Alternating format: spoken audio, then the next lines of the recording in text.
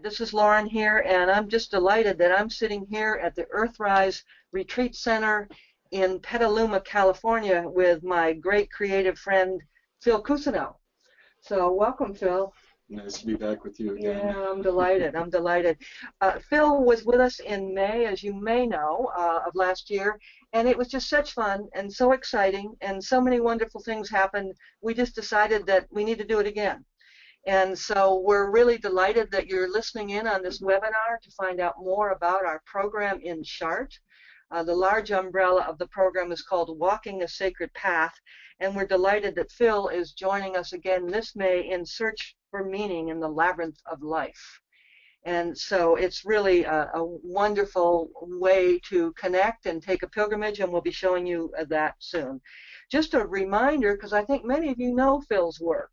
We have used his wonderful book, The Art of Pilgrimage, many years now in Chartres, and that's actually your probably most well-known book. And then your recent wonderful travel book, which I had the pleasure and privilege of endorsing, called The Book of Roads. So that's just recently out, late last year, right? That's right. Yeah. Collected stories, how travel formed my life from Michigan to Marrakesh. Yeah, it's really a wonderful book. So, and Phil is also a filmmaker, and one of the wonderful things that he does, he's the host of Global Spirit, which is a wonderful television program, at cable, right? And on PBS now. On PBS. Mm-hmm. Wonderful. Mm-hmm. And so one of the exciting things about Phil's teaching with us in Chartres is that he shows clips, and I won't say any more until we get there. But I do want to move us along here, is because what we'll do today, because we have just a brief half hour, is that we will say a little bit more about Chartres and show you the city. And you're looking at the cathedral, a very famous photo across the wheat fields that you can see about 30 miles off. And here, Chartres, the city of Chartres, the medieval village, is a place of pilgrimage, and so many people come, and this happens to be a large youth day, and pilgrims come and march in and sing and they're on their way out from the city. You can see the cathedral behind. This is a little better picture of the cathedral, because this is, again, looking at Chartres Cathedral, and this building dates from 1194. It's the fifth cathedral on this site, and of course the site is highest on the hill, as most sacred sites are. And I will say that Chartres Cathedral is an active sacred site. Wouldn't you agree, Phil? Things happen there. That is one of the more sublime definitions of pilgrimage. I find pilgrimage to be a transformative journey to a sacred site, a spiritually transformative site. You really can't twist somebody's arm to go on a pilgrimage. There's a call. That's a call to the spirit, a call to the soul, and when you arrive, something happens. That's right. To paraphrase Joseph Heller, and that's part of the mystery. That's right. That's right. And we always talk about, the inner and the outer and the secret. You you want to go see Chartres Cathedral. That's the outer. The inner is, I've just completed a book, a divorce, a new job, and so that's the inner. And then the secret is what's responding to that call. I think of these as crossroad journeys. We don't necessarily need to go on a journey like this if we have all the answers at home. Yeah. But when those answers start to fail, the heart cries out, and we look around the world for sacred sites that may hold answers that we can't find at home. That's right. That's right. And Chartres Cathedral is the home of the Divine Feminine. It was originally the only religious building, Christian building, named in the name of Mary, Our Lady of Chartres, and now there's many, but this is an original from the 4th century. So you're looking at this amazing cathedral. Here's a view from the river, and I'll show you that in a moment, but this is from the back side of it. And right, the building on the left with the darker roof, that is where we stay. That is our place of housing there, and literally you're about a 60-second walk from the cathedral. So there it is. That's one of the old 14th century monasteries that's been renovated into guest housing. So here's the river, and this is a lovely place to walk, a lovely place to reflect, to journal. There's benches along the path. And so this is just another part of Chartres that's connected deeply to the cathedral. Chartres Cathedral has the most wonderful and inclusive, extensive collection of 12th and 13th century stained glass windows in the Western world. And this is one of them, Our Lady Belvière, Notre Dame de Belvière, Our Lady of the Beautiful Glass. And this piece, especially the centerpiece, the three main panels in the center, date back before the Great Fire in 1194. So this has been earlier than what we see in the building now. So Our Lady of the Pillar also, now there's a story. When people are in Chartres, we'll have to tell them the story, because this now Madonna does not quite look like this anymore. But here it is, a certain 16th century Black Madonna made of pear wood. And it's on a pillar, and if you're there in this small chapel, you'll see especially elderly people from the village to come up and kiss the pillar that she stands on. And then again, Solitaire. These are the two Black Madonnas. Actually, this is called a Dark Madonna because she's much later. The original was destroyed in the French Revolution. And that's one of the things, Phil, I like about the cathedral, is that there's so much history. I mean, it's, you know, that we can connect to around the French Revolution and the history of the cathedral. Don't forget, these great cathedrals were called temples of reason after the French Revolution, and then reverted back, I think it's in 1811, they reverted back to being churches. So here's a view of the Labyrinth from the organ loft. And again, you can see it's placed there. This is a rare view because usually it has chairs on it. And of course, our privileges of being in the cathedral in the evening, a private evening, it's very different. This is, we do on this May tour and May time of pilgrimage on a roof tour. You can look through, and this is what's called the keyhole, Phil. Isn't that interesting? And so we're about 100, 115 meters up in the sky, and looking down over the cathedral through the keyhole and looking directly onto the Labyrinth. So it's a sight to behold. I've heard the phrase bird's eye view. This is a God's eye view. That's right. That's right. Well, this will be on our pilgrimage this time. We didn't do that last time. So. Or a goddess's eye view. Right, goddess. Right. That's right. That's right. And here's the veil. This veil was the relic, not the labyrinth, but the veil was the relic that brought thousands and thousands, actually millions of tourists and changed them into pilgrims, starting from this veil arrived at the cathedral in 876. Yeah, so since then, Chartres has been a pilgrimage, a place of pilgrimage. So, and that's on display in the cathedral as well. Now, you love the light shows, right? Dazzling. Dazzling. One of the things that Chartres is doing, I think they were actually one of the first villages to do it. Amiens is also doing it. There's wonderful light shows on the cathedral. This actually is the north porch, and this captures what it looked like in the Middle Ages. These cathedrals were painted on the outside, and then when they cleaned this, 5-6 years ago now, they found the imprint of what paint was there, and so then they captured that in a light filter. And then this, isn't it amazing the way they do it? You see something similar in Greece when you have this old image that all of the statues, all of the buildings, including the Parthenon, were a kind of virgin white, where in reality these were open-air galleries. Yeah. The world was colorized before the 21st century. That's right. That's right. It sure was. And not being able to, upkeep it and paint all this again. The light shows are really a genius to do this. Here's another view of the light show. This is on the front of the cathedral. Again, they are sight to behold. And then this is the Cathedral Labyrinth, and this is a famous photo from Jeff Sayward as well. Now, Phil, here we are. The Pilgrim's Journey. Just tell us about this, because this incorporates our course here that you'll be teaching. Back in 1997, I read an astounding piece. The United Nations had predicted that by the year 2000, the travel industry was going to overcome the armaments industry as the most powerful business in the world. In a way, it was coming into fruition of the Old Testament prophecy of turning swords into plowshares. So that when I did a little investigation of that, what I discovered was something fascinating, that the revival of pilgrimage itself, the road to Santiago de Compostela, which has somewhere between 500,000 and 1 million people walking it every day, the pilgrimages to Mecca, to Jerusalem, but also secular pilgrimages, walking in the footsteps of Emily Dickinson in Amherst or James Joyce in Paris, has produced the phenomenon of more people traveling than any time in the world. So that inspired my book, The Art of Pilgrimage, in which I was trying to discover what is happening here. And I found an echo of the hero's journey that I worked on with Joseph Campbell for many years.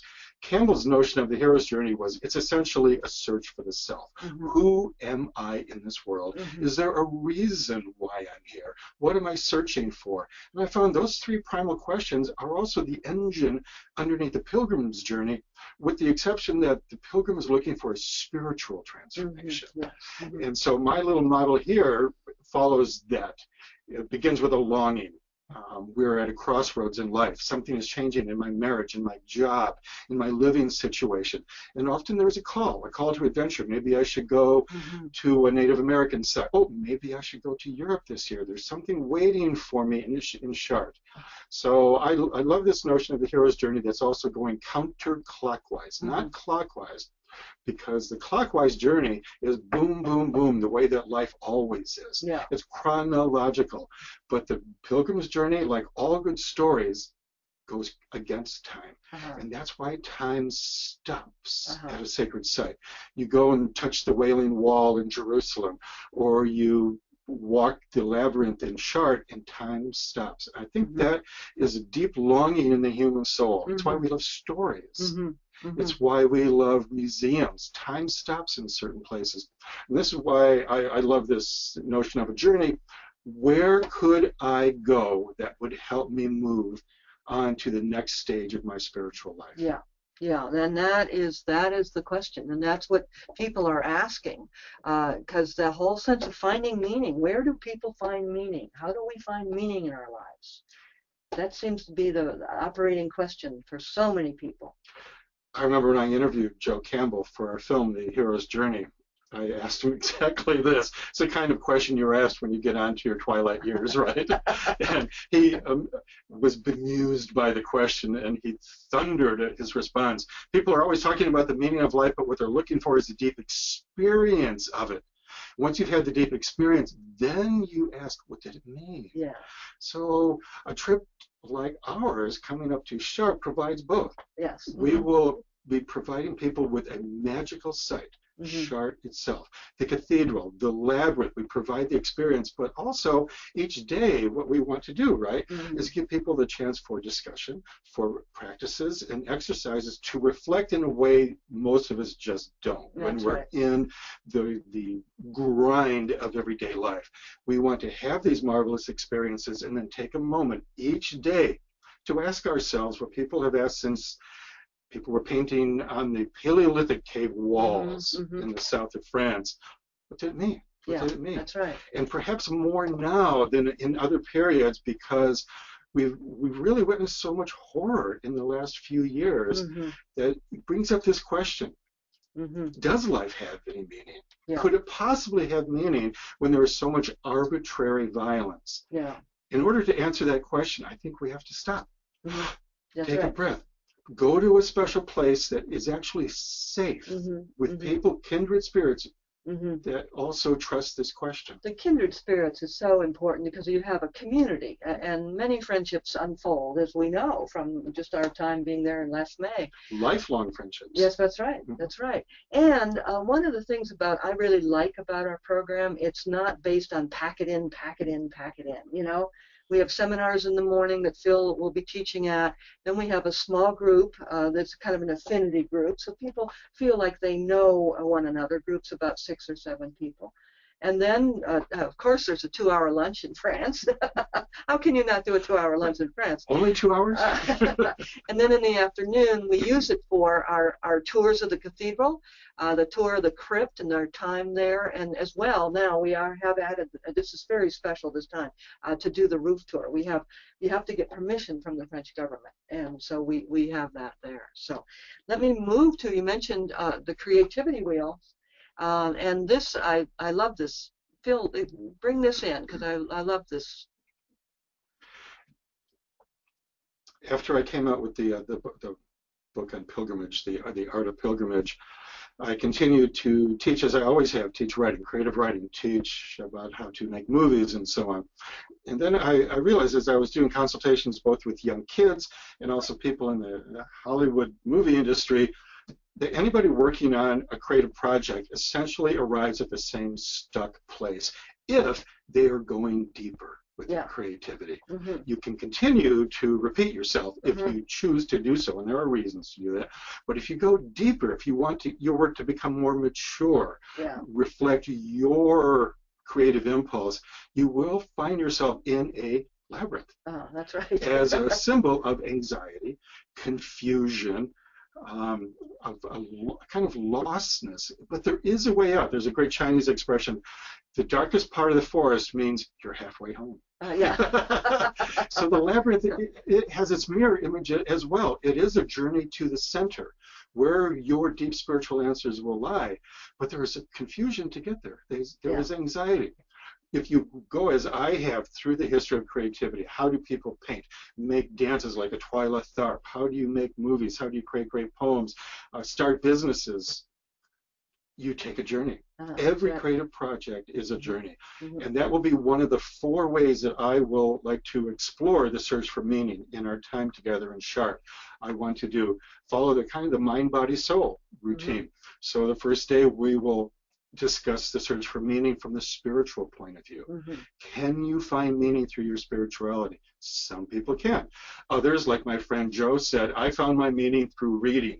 Alan Watts once asked me, this is Joe Campbell talking, Joe, do you meditate? And he says, yes, I underline sentences. I underline. I love that. I love that because that's a practice. That's right. It's the practice of the mind. Not everybody finds their meaning through spirituality. Some people do through the mind. So we'll have a day of the mind, also a day of the body, which we'll explore through notions of pilgrimage, which is a kind of faith in action. It's no longer enough just to go to church or your therapist's office. You need to take a long walk somewhere. So finding meaning through the body is a wonderful exploration. And the 4th one, and the one that is the one where I live, is finding meaning through creativity. Actually making something, making an artifact in the world. And to highlight and really make these 4 presentations jump out, I want to show clips from our show, Global Spirit, in which I've been in a privileged position for the last 30 years or so, not only to be pursuing my creativity and meaning, but having the privilege to interview some of the greatest minds of our time over the last 30 years. So each of our sessions will have film clips where I interview people like Joseph Campbell, Houston Smith, Jean Shinoda Boland, Karen Armstrong, Robert Thurman, Rian Eisler, Stephen Eisenstadt from Pacifica, in which we explore exactly this question. And how are you and where? This is an interesting question for me. Where are you finding meaning? Because that question is what can give us propulsion for an exploration like the one we will do in Sharp. And it's where in the physical world of Sharp, for instance, but also where in your life. What is it that's drawing you, that's calling you, that urging you inwardly to write, to put it out in the world, whatever that is. And where I think Chart last time was so effective that it really helped lots of people in their practices, that you taught writing and we took time for prompts and for people to, do a 10-minute writing session, share it if they want. But I think that was very effective in really helping people, start that activity of soul making within their own being. Thank you for that. I'm a great student of Gaston Bachelard, one of the great French philosophers of the 20th century. And he said something that has infused exactly that approach to teaching, in which he says, an experience is not complete until you have put it into your own words. And I think that helps us from the tendency to become voyeurs, even in workshops, in classes in which we sit silently and we just watch. We watch smart people, spiritually inclined people tell us about their experiences, But that's not enough. I really want to give people a toolkit, so to speak, that they can take home, practices, exercises every day to keep the trip alive there and to continue their own journey on their way home. And we do that with writing exercises, drawing exercises, walking exercises. Our walking exercises, and of course there's a lovely evening in the cathedral with the Labyrinth. And you know, this whole sense of soul making involves an activity. And it is, and certainly walking the labyrinth, but also really doing the writing, and like you're saying, put it into your own words, whatever it is. And so there's a lot of flexibility and freedom around this, and very, very wonderful way of being able to answer that call. And believe me, a lot of people are definitely feeling that call. So let me move on here. And this is actually the Labyrinth at the Maison. We call it the Hotelleria, Maison Saint-Yves. And so this was one we made a couple years ago. And it's really quite amazing. This is, we call it the secret garden. So people can't access this labyrinth unless, of course, you're staying there at the Maison. And actually, that's a wonderful metaphor for me. You know, the notion of bricolage, a wonderful French word again. You make art with what's close to you, within arm's reach of you. You don't have to go to the Sorbonne to make art. So right there, the labyrinth is made out of the tossed away cobblestones from the village of Chartres itself. I think it's a wonderful metaphor.